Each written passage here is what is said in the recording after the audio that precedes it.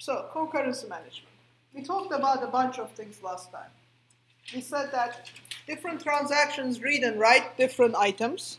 So, and they arrive at random times into the transaction manager. So the order that they happen is called a schedule. A schedule is a sequence of operations. Things like transaction 1 reads X, transaction 2 reads Y, transaction 2 reads also X, transaction 1 writes X, transaction 2, or let's say transaction 3 reads Y, and transaction 3 writes Y, and transaction 2 writes X, something like this. So this is the order things have happened, right? So time goes this way. So that means first this happened, and so on and so forth.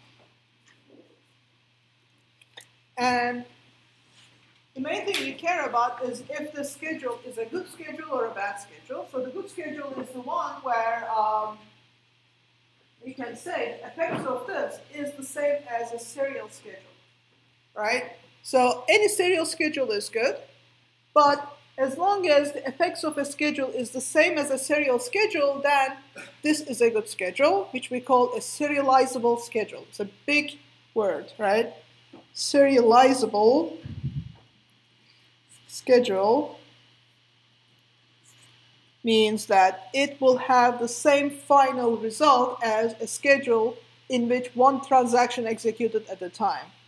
So the final results are the same as a serial schedule. A serializable schedule is our gold standard. We want to make sure that there's some sort of mechanism is in place such that whenever the transactions execute, the schedule that comes out is serializable. Okay, so this is our gold standard. And we said that, okay, it's very easy to find if things are serializable or not.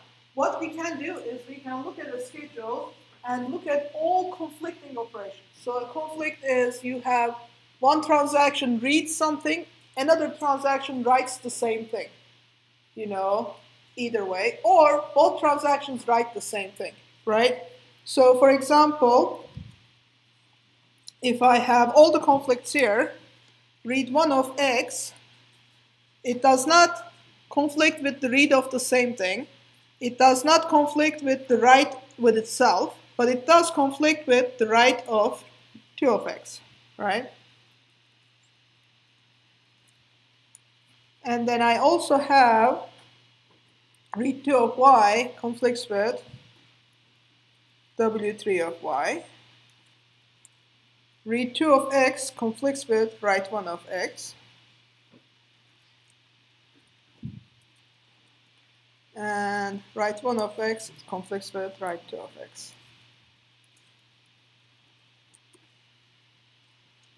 Okay.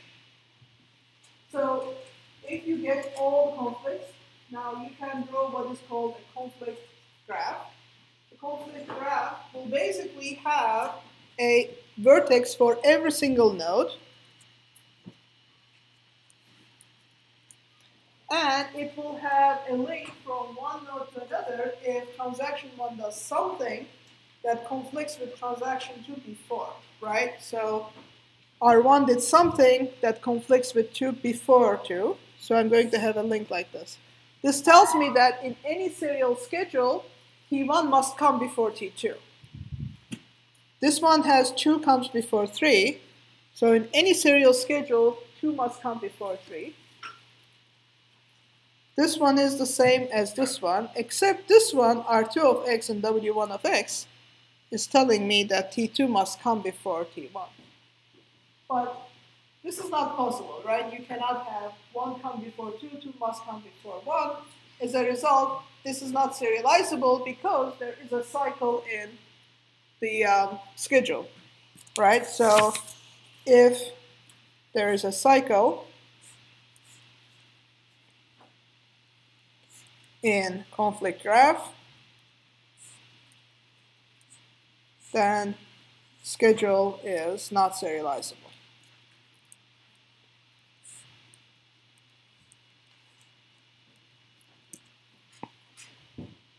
So this is kind of the basic idea. This is a bad schedule because transaction 1 and transaction 2 do things that change each other's data. There is no serial schedule that will give you the same result. Okay? And why is it's a bad thing? Well, think about what's happening here, right? So you have read 1 of x, okay? Then you have read 2 of x. Then you have write 1 of x. And then you have write 2 of x. Okay?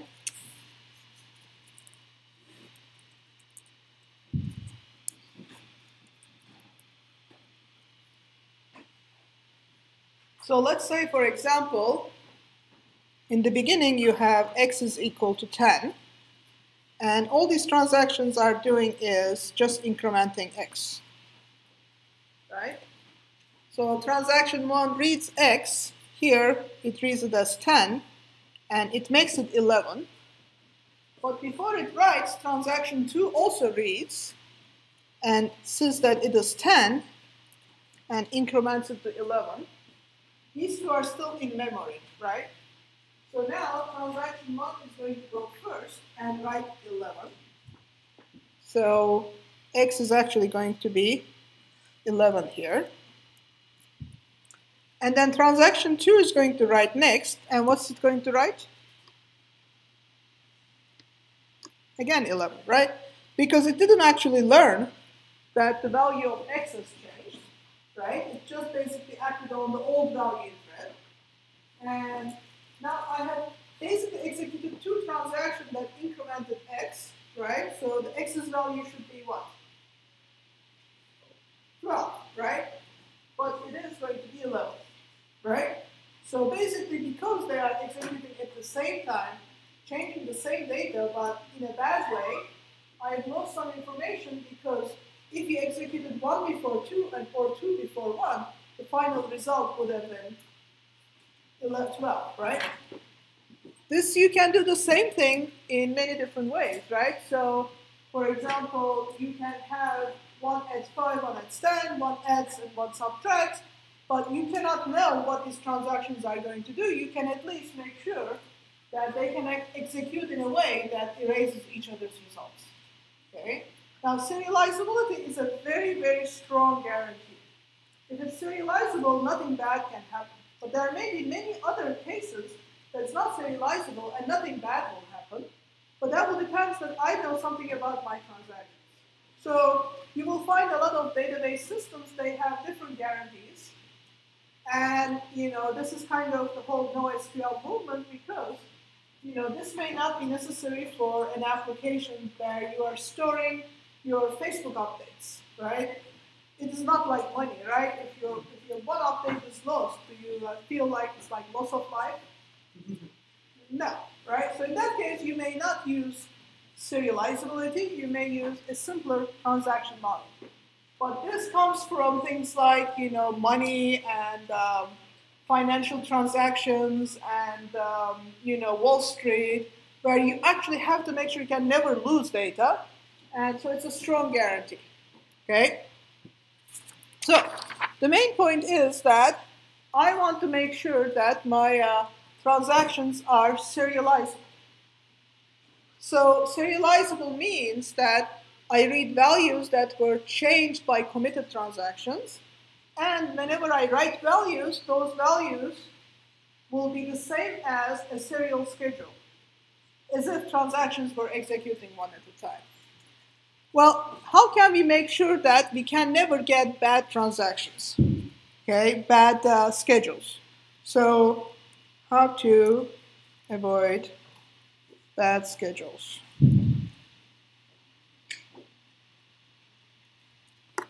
Okay. So you can be very pessimistic, and you can say, I will make sure nothing bad can possibly happen, and to ensure that, I will use locks. I will make sure that only one person can access a data item at a time, and I'm going to lock it. And when I lock it, and if you have the lock, you can use it. Nobody else can. And if you want to really, use this, then you basically need to wait. So if the schedule wants to read and it asks for a lock, you're going to make that transaction wait until the lock is available. Okay? So basically, locks are a simple system, but you're going to avoid certain schedules by making transactions wait if they don't have the lock that they need. I'm going to use some very unpleasant bathroom analogy in a second. I apologize for that, but it's important. So you can also be optimistic and say that, bad stuff doesn't really happen that frequently, right? How likely is it going to happen? I'm not going to be stupid, but I'm not going to check everything in advance, right? By the time you turn in your, transaction, I am going to check if you've done something bad, okay? So basically, this is a more relaxed point where I'm going to use timestamps to kind of keep track of who's doing what. So whenever you change something, I'm going to assign a timestamp of the transaction that changed it. And then I'm going to allow different ones to go in parallel until I see something bad happen. In that case, I'm going to abort that transaction altogether and then restart it. Okay? In the other one, you suspend transactions if they cannot get a lock. Here, I will abort transactions if they did a bad thing. So a lot of databases actually use lock-based systems, so I will talk about that. But Postgres happens to use the optimistic one. It is called multi-version concurrency control.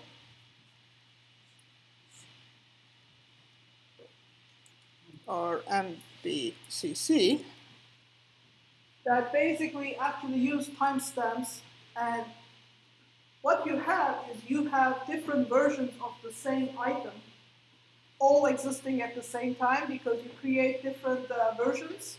It's like, Flash goes to Earth 2, and then there's an Earth 2 Flash and a regular Flash, right? So all of that is kind of what multi-version control is like. It's a little complex to explain, but I will try to tell you a little bit. But if you are going into a database kind of work, you should definitely read about MVCC, which is extremely cool stuff. Okay? So, first I will talk about locks, and if I have a little bit of time, I will talk about MVCC. Okay? All right, so, locks.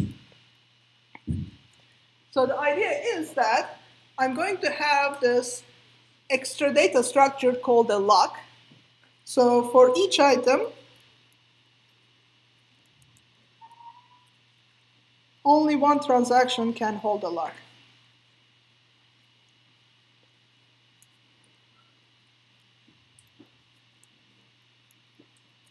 Okay. So it's like, okay, here it comes. It's like you have a bathroom.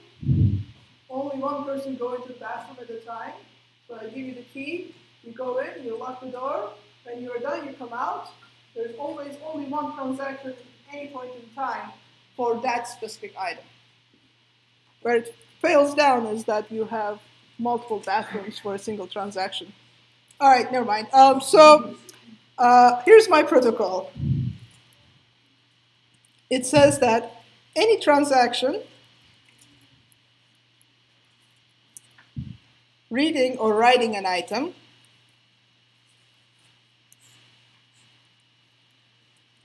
X must get a lock for it.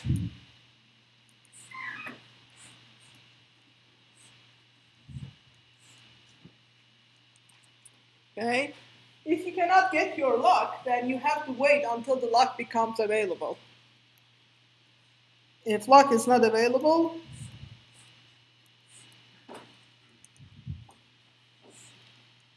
suspend, wait until it becomes available.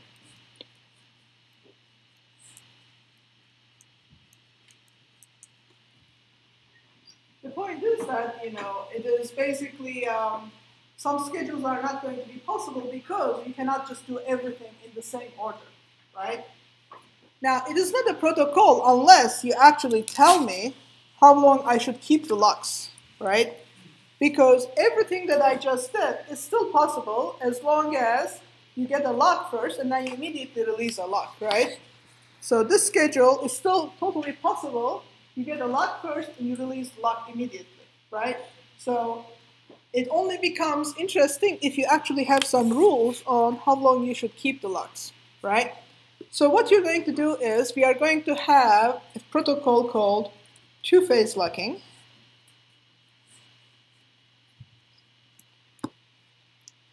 And basically, a transaction can be in only one of two states.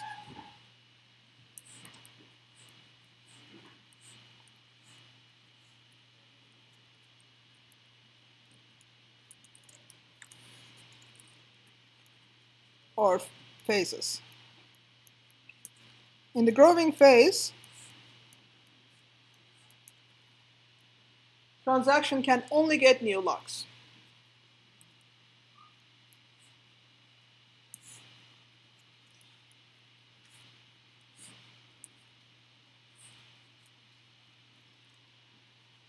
So what that means is that if you need a new lock, you can ask for that lock. If it's not available, you wait. When you are woken up, you get your lock. And if you're in growing phase, you can keep getting new locks. In the shrinking phase, you can only release locks.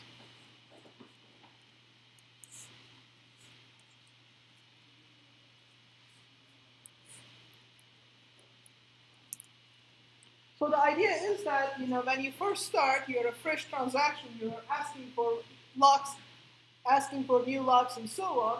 At some point, you are done. And as soon as you start releasing your lock, you are in your shrinking phase, at which point you can release more locks, but you cannot get any new locks, right? So you can never get any new locks.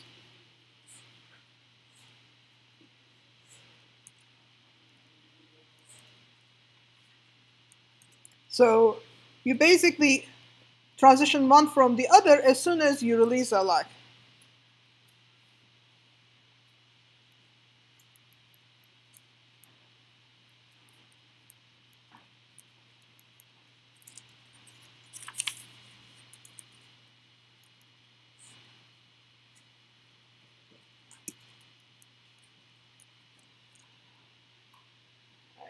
Not only you must get locks, but you must keep your locks as long as you need new locks. As soon as you are done with your locks, you can start releasing them. You can release them one at a time or many at a time, but once you start releasing locks, you cannot get any new ones.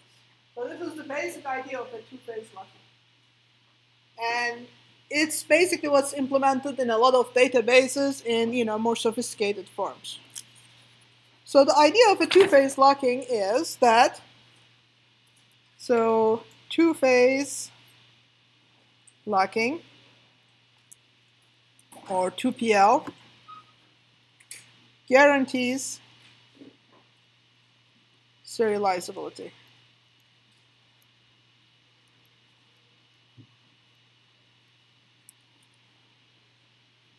That if you deploy two-phase locking, no schedule you generate can ever be not serializable. Okay? So I'm not going to do a formal proof, but I'm going to show you the idea with one example. Okay? Why is it that you can never get a cycle? So I will show you that if 2PL is used,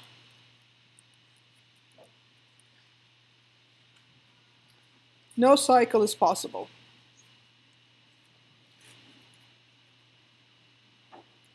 Okay. So let's see an example, and then you can kind of generalize from that. This is not a proof that Malik will approve, but people do one just as an example. Okay, don't write this down as a proof.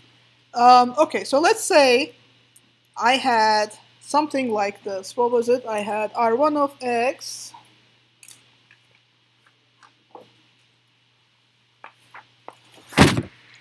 then I had R2 of x. I'm just looking at the thing that causes a cycle.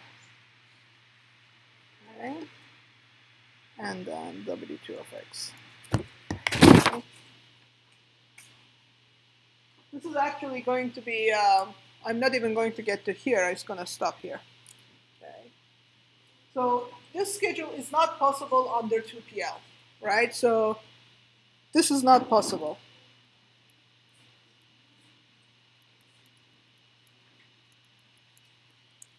I can never get this kind of a schedule if I was using two-phase locking. Okay, let's see what needs to happen for this to happen, right? So for read 1 to happen, I need to actually lock that first, right? So that means I need to be able to lock x first, right? So at this point, T1 must have a lock on x. Okay. If in fact R2 of x happens later, if R2 of x happens afterwards, can you tell me what must have happened in between these 2 points? It must have been released, right? Because for T2 to get a lock, T1 must release a lock. So there is a release lock of 1 of x.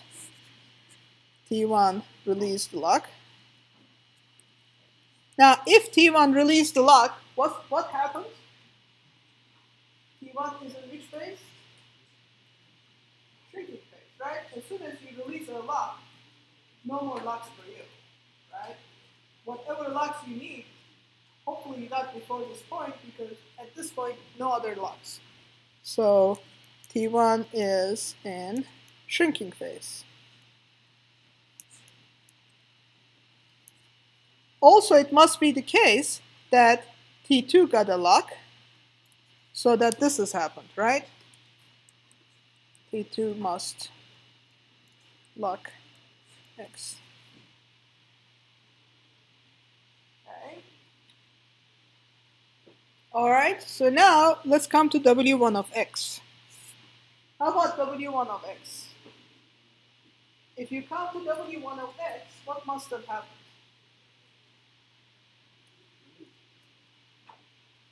If W1 of x happened, then it means T1 has locked x again, but it doesn't have the lock here, but it must have the lock here. But can it have the lock? No, because it's in shrinking phase, right? So you will fail up here. So T1 cannot lock x again.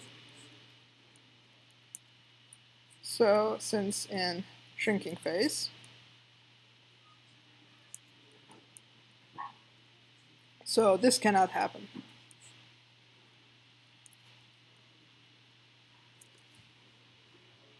Right.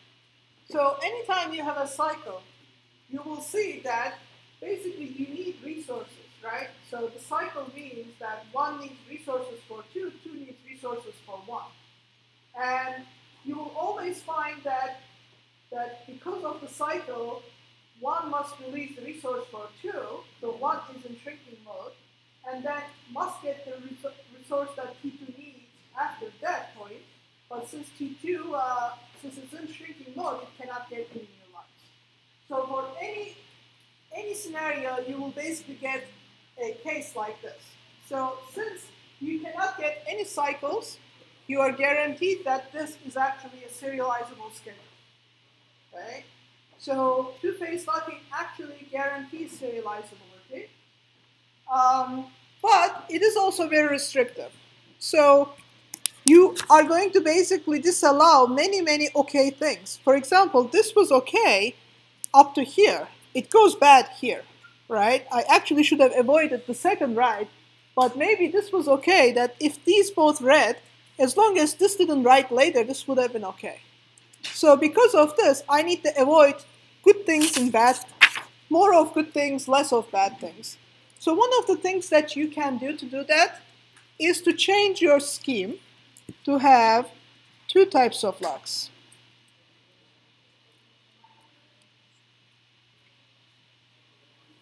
Okay, indeed, you don't actually generally use a single type of lock, you use at least two types of locks. So we have one lock called shared or read lock. Many transactions can hold a read lock on the same item.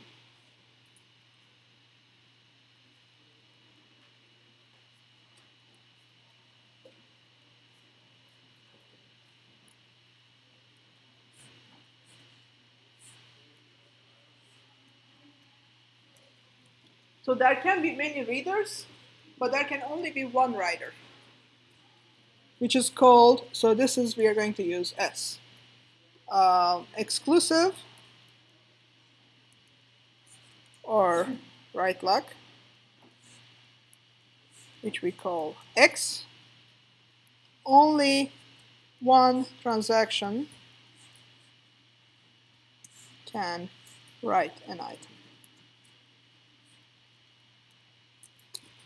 And not only that, if you're writing an item, nobody can read that item, right?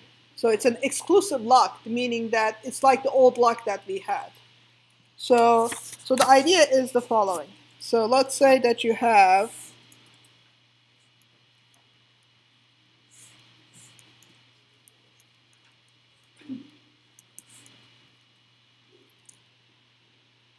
suppose that you are looking at some data item and there may be no lock on that item. Somebody may have a shared lock or somebody may have an exclusive lock, right? So if I look at the requested lock,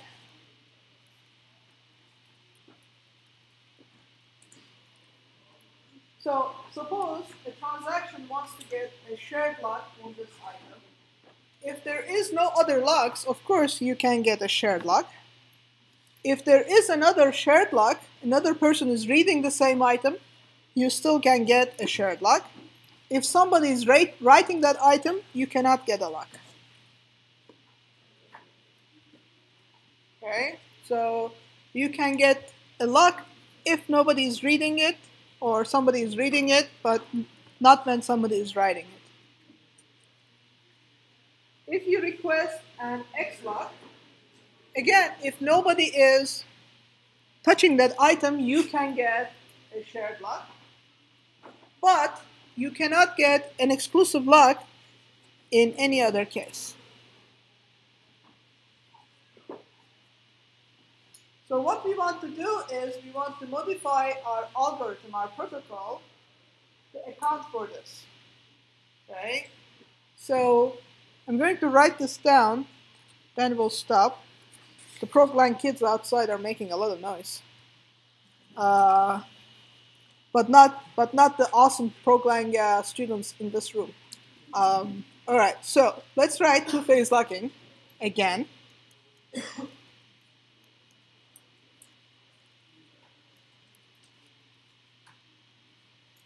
Okay, so nothing much will change. So you basically, transactions must get S lock to read and X lock to write. Okay, and transactions cannot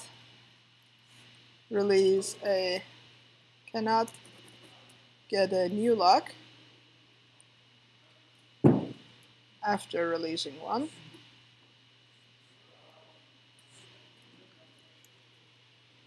So the same thing with, if it's in the shrinking phase, you cannot get a new lock. So once you release a lock, you're done. But there is a loophole here, right?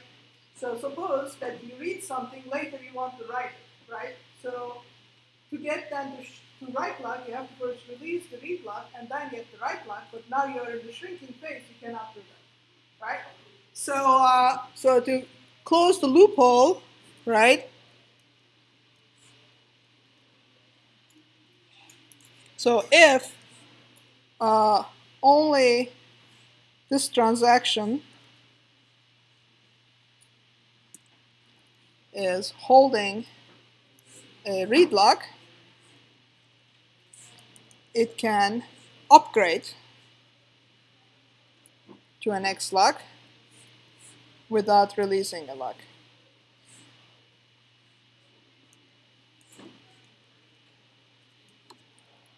Okay, so because you don't want to go into your shrinking phase because you release the lock, so you basically hold your read lock and upgrade it to an X lock. And you're only going to be granted an upgrade if you actually are the only transaction reading. If you are not, then you're going to wait until you are, right? So the same thing that happens is that, you know, wait for the lock or upgrade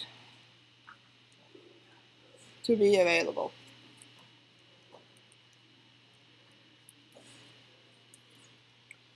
Now, two-phase locking is a little bit better with the two types of locks because you now can use some resources. Instead of only reading once, multiple people can read. And you still guarantee serializability. So this still guarantees serializability.